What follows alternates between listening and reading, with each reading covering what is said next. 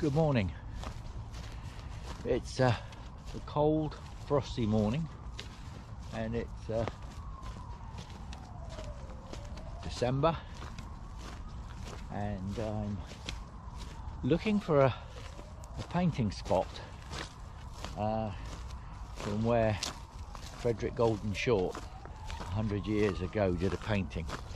I think it's somewhere over there. I've been there before, but it's very difficult to locate the exact spot.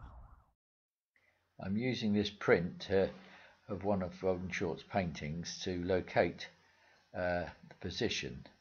The wood to the left is an alder car that is a boggy strip of woodland of alders, and the wood on the right is Matley wood. I don't suppose he heard the sound of traffic like we do, even though we're in a lovely part of England, and we've got heather all round us and gorse. We've got mires over there. It's one of the lovely views of the forest, but as you can hear, sirens going. It's the progress, I suppose. Well, that's what they call it. Nice to see the frozen ponds. We haven't really had any cold weather at all.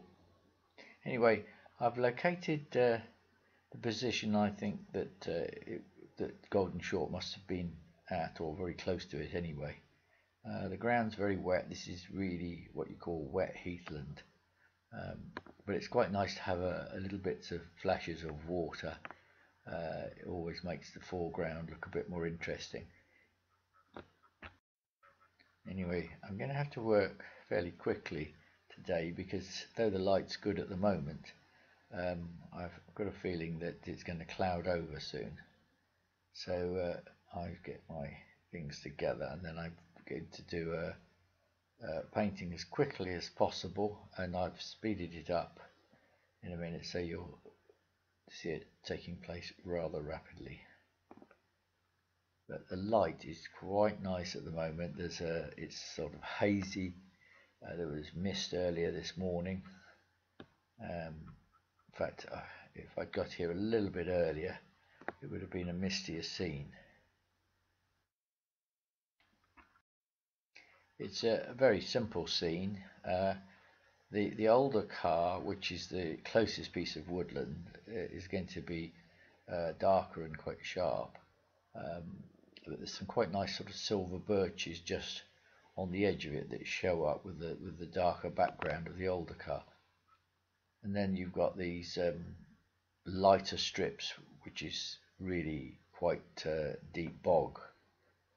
Anyway, I'm going to have a quick coffee in between.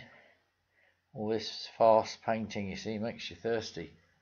It's not actually cold at all now. It was quite cold when I started, but I'm almost quite hot.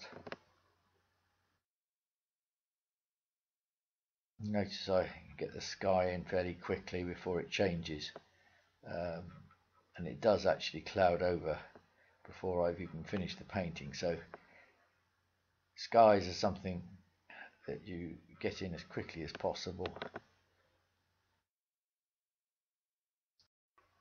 These past and present paintings are ready for an exhibition in September that Barry Peckham and myself are doing together, and we're trying to locate these views that were painted 100 years ago by different artists, and this one might be alright. We'll see what it looks like when I get it home.